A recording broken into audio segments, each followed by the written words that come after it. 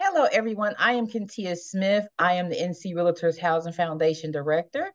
I am pleased to be here and join you in another series through the foundation. As you know, we've been releasing videos for our Meet Our 2024, where we showcase our NCR local association presidents for 2024.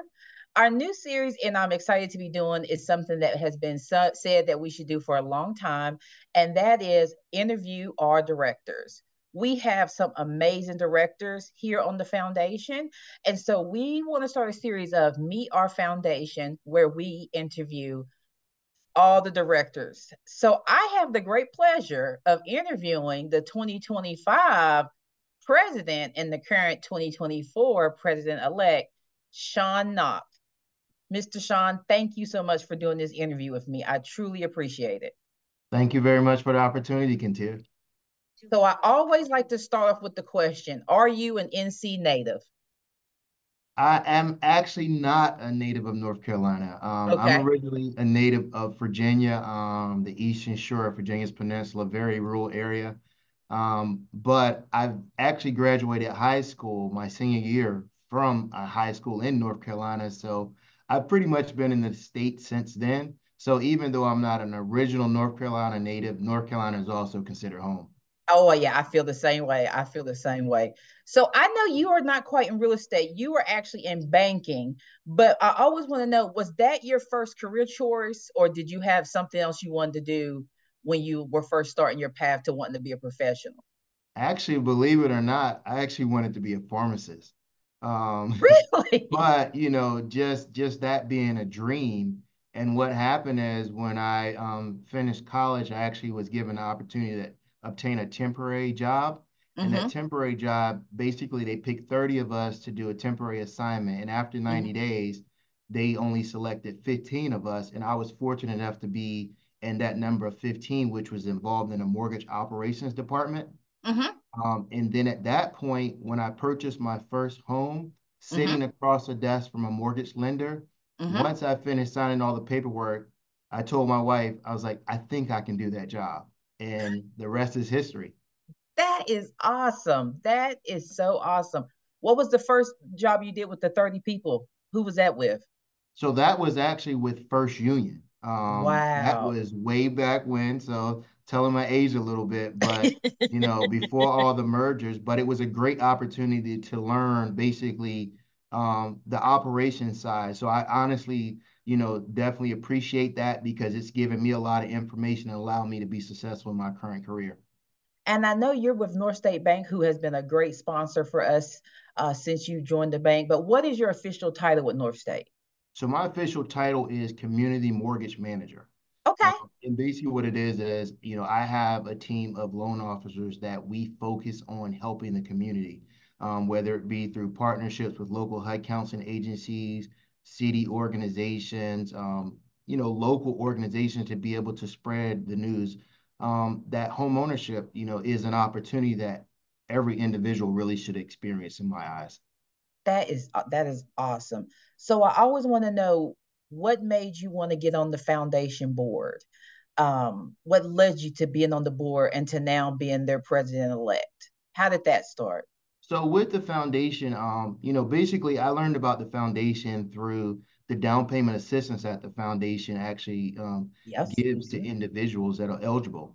As I mentioned, I do a ton of community outreach. So on a Mm-hmm. daily basis, I see a lot of individuals that need additional assistance for various reasons. Mm-hmm. And to be able to be part of a foundation and given the opportunity to connect with like-minded individuals and organizations that align with my passion, which is to help low to moderate income families, Mm-hmm. to be part of that and being able to obtain that American dream of home ownership is priceless. So that's really, what attracted me to the foundation, and I am thankful for that opportunity. That is awesome.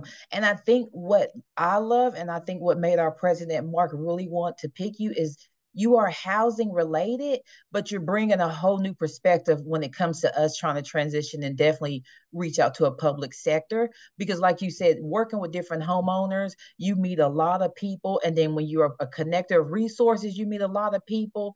So I just think that is awesome. And I love what you are bringing to the foundation. I always ask the question, what is it you want people to know about the foundation? I would say to let everyone know that we care. Mm-hmm. There is so much work that needs to be done, and we're locked in right now with a strategic plan to make Mm-hmm. an impact. Mm-hmm. With most foundations, we need support. Yes. That support can come, but it comes through our fundraising efforts, our Mm-hmm. education, our community-based initiatives. We just need others to stand behind our mission and support us because we are truly here for the community. Mm-hmm. There's so much work that's been done already, but there's Mm-hmm. also so much work that needs to be done. I don't think I could have answered that any better. I feel the same way. I think people need to know that we are putting their dollars to work no matter what we do. And I really think people really should realize that we care. We are out here trying to do whatever we can. And you said it perfectly, whether it's be an education, public forums, doing our full house bills with our community partners. I think that is wonderful. So, Mr. Sean, another question I like to ask is which of the foundation's goals or initiative do you like the most or that you're most proud of? So I love the 100 Homes in 100 Counties initiative.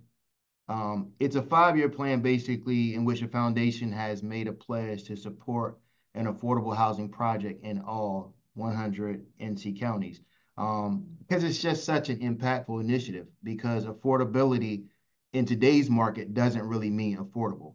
Mm-mm. So when No. we are working with local agencies to either build new affordable homes or even just providing funding to a home in need of repairs, Mm-hmm. it's just something like that. Just, it makes such an impact. And you just don't realize, how impactful that may be, on an individual or a family. So that's why it's probably one of my most favorite. I had the opportunity when we were doing the first home built in Alexander to see it from start to finish. And maybe it was also because I'm visually impaired. It was just always every time I went and I seen the progress of the house, even being blind, like seeing what I could see, it was like an amazing feeling. But I think the most appreciative thing I could say is the day the family got the home. The Mhm. mother had not told the child that they were getting a new home because she didn't want something to happen. And so that day was the first time the child knew about the home and actually was moving into her bedroom. And to be a part of that and to know this foundation did it, that right there was an amazing thing to be part of. So I agree with you wholeheartedly, Mr. Sean, that the 100 Homes is an amazing and it's a bold initiative because it lets we can't do everything, but we're going to try to at least touch every county. So I agree wholeheartedly. And then I always ask in with a question that they weren't prepared for. And so it's usually something related to the time. As we transition to spring, what makes you feel that spring is coming? What gets you geared up for the summer and really ready to, enjoy this transition of weather from fall to winter to spring to summer? I mean, it's just really definitely the longer days, but just being able to come out, hear the birds singing, coming home in the afternoon, hear a lawnmower going, Yeah. those things right there, it just makes you brighten up a little bit. Yeah. Nothing wrong with the other seasons, No, but no, I love them all. it's just something about transitioning to that spring to summer. It's just a beautiful time. It's just, just an opportunity because I'm an outdoors person. So Yeah. just giving me the opportunity to, get outside and refresh a little bit and reset and get ready for, exciting things to come. Well, I couldn't believe because and it's nice to get off work and it's still daytime and you can still do something. I truly appreciate you. I think you are an amazing director. I think you are going to be a remarkable president. I think Mark Lindsay, our current president, did a phenomenal job selecting you. And I want to thank you so much for doing this interview with me. Thank you very much. I'm excited and for this opportunity as well as the foundation's goals that we have coming up. Thank you.